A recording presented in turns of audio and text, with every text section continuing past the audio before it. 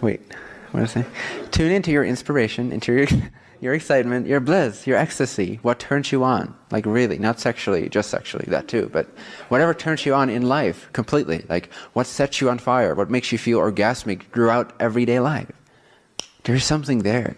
Why do you think you're excited about the things you're excited about? Is that just random? Does the brain know which chemical to fire off when it sees a certain color in a certain shape?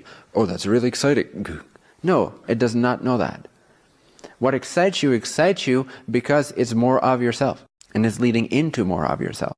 And what doesn't excite you does not excite you because it's less conducive to fully expressing the unique theme you came here to explore. The who you are wants to express itself. The way to become really clear on that and become really a manifest embodiment, vessel, conduit of that true frequency of your true self, of your true who am I, is to follow that joy, that resonance, that inspiration, fearlessly, fearlessly, fearlessly, even when you're afraid, when you're completely afraid, fearlessly, fearlessly follow your joy, with respect to other beings' free will, with integrity, in other words. But that's it. That's your only limitation. And it's not a limitation. It's what you actually desire. It's actually part of your resonance. Because as soon as you sacrifice your integrity, you feel bad. No? You lower your frequency. There's something out of place there because it means you're believing in lack. You believe that in order to manifest what you want to manifest, you need to take something away from someone else. You're not being creative enough. You're not being a reflection of infinity. Infinity would never think that.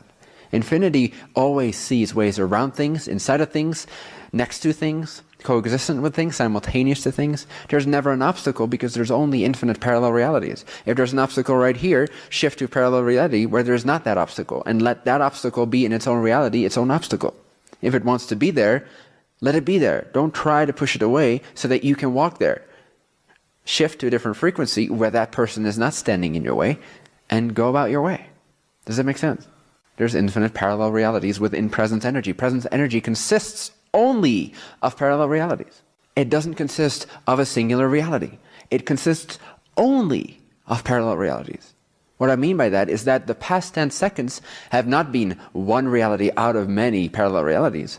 I'm saying there is only parallel realities, which means that every nanosecond of those past 10 seconds were each parallel realities, coexisting next to each other. I just chose to move my consciousness from this frame to that flicker, to this configuration of energy, to this configuration, until it seemed like I was a being continuously moving. The sense of continuity is an illusion. There are only parallel realities. So how could there ever be an obstacle? There can only be an obstacle if there is limited resources. In an existence where there's only parallel realities, there is no lack of resources. There's only parallel realities. So whatever you need is somewhere. In other words, if it's not here, it's somewhere else coexisting with here. Figure it out. Change your frequency. Be more creative. Learn whatever you need to learn. Why is your higher self, quote unquote, forcing your attention to be stuck in the similarly looking infinite parallel realities that all create a similar pattern, recreate themselves? All in parallel realities. There is no continuity, even in your stuckness. But why do you create the illusion of the same things showing up for you that you don't like? Why? Either because you haven't changed your frequency as a state of being, as a responsive, empowered individual, or you have not learned a lesson from what you actually want to learn. You actually want to expand. That's always the intention of your higher self and you, ultimately. The intention is to expand, to gather, to expand, to become more abundant in your expression of self, of infinity. And so either you have to learn something that you haven't paid attention to yet, and therefore the struggle of keeping you in a stagnant reality is eventually worth more than not doing that and not having you learned a lesson that you learned through being stuck for a period of time. However, you can make it easier on yourself, A, by realizing your state of being is independent from circumstance. You can always experience yourself in whatever way, from whatever point of view you wish to experience yourself. You can generate a frequency of consciousness that is however you like it, regardless of what's happening or not happening.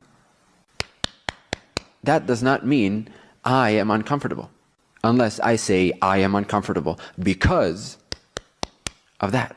State of being is independent from that. Can you see that? Can you feel that consciousness, the I am, vibrating at a certain state of being?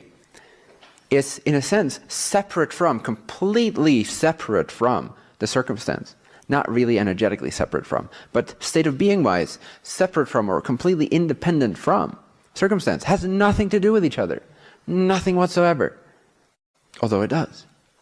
It does in the way that circumstance is a reflection of state of being. But in terms of feeling-wise, it has no relationship. You've never experienced a circumstance. Ta-da! You have never experienced a circumstance. Ever. You've never experienced a circumstance. Does that hit home or not? It's another subtle realization. But you've never actually experienced a circumstance. It's impossible. It's mechanically, energetically impossible to experience a circumstance. Then what have you experienced? No, I've experienced a lot of things in my life, right? That's your response. No, I've experienced this circumstance. I've seen China. I've seen my mother pass away. I've seen this. I've seen many things. I'm very proud of my accumulation of experiences. But I've never actually experienced a circumstance. How can that be true? What are you experiencing right now? Are you experiencing the skin on my face? Are you really? Or are you experiencing your state of being? Are you experiencing my voice right now? Really, are you? Or are you experiencing your state of being? Circumstances are smoke and mirrors. They are empty illusions. They really are illusory. Not irrelevant, but illusory. Again, one of these things that traditional spirituality has messed up is to say that because everything is illusory, it's irrelevant. They're totally different things. Totally different things. Yes, it's a complete illusion. Physical reality is a complete non-existent illusion. Doesn't make it irrelevant. It's the most relevant thing in infinity. You've never experienced a circumstance. You only ever experience your response to the circumstance. Your idea about the circumstance, your perception of the circumstance. In other words, collectively speaking, your state of being, your vibrational attitude. You only ever experience yourself. You cannot ever truly experience a circumstance.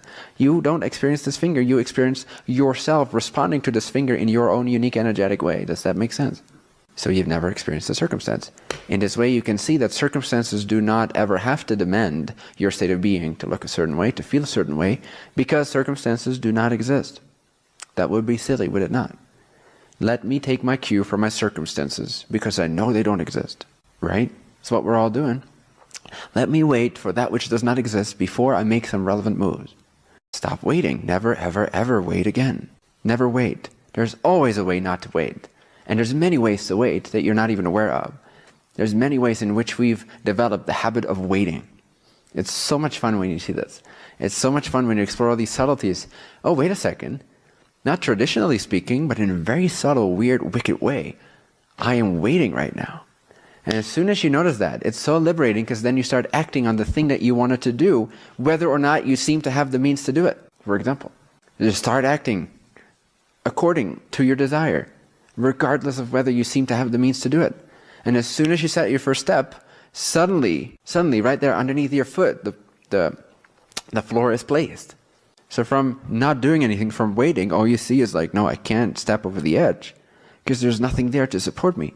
But as soon as you choose to go, no matter the steps are being there or not, whether you're going to fall to your death or not, as soon as you make that choice, you start supporting yourself, and since circumstances are empty illusions, smoke and mirrors reflecting you, suddenly, bloop, you're creating the path as you go. And at some point you trust that so much, because you see it happens all the time, that you stop actually you stop looking at your path and you start looking up and you start running and you start flying. Yes. You got to know that this is an infinite universe. You got to know that circumstances are illusions and your state of being is what creates your reality. And that's all what the way of self-actualization is about. At the heart of it is to realize that your state of being actually formulates physical reality. It's very empowering to realize that. But you got to have faith. You got to have faith.